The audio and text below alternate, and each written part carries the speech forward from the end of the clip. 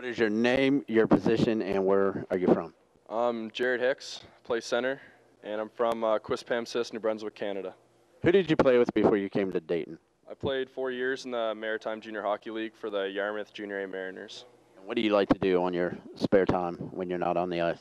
All the boys are pretty keen on going to the gym, so I like to go to the gym, and I'm a huge Toronto Maple Leafs fan. I watch them night in, night out whenever they're playing.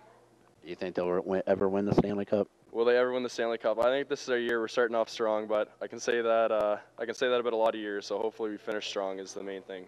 And what are you looking to bring to the team this year? I'm not the biggest guy, but I'm gritty, Canadian kid. I like to bring a lot of grit, score some points, and just set up my line mates and have fun out there and win a championship. All right, thank you, Jared. Thanks a lot.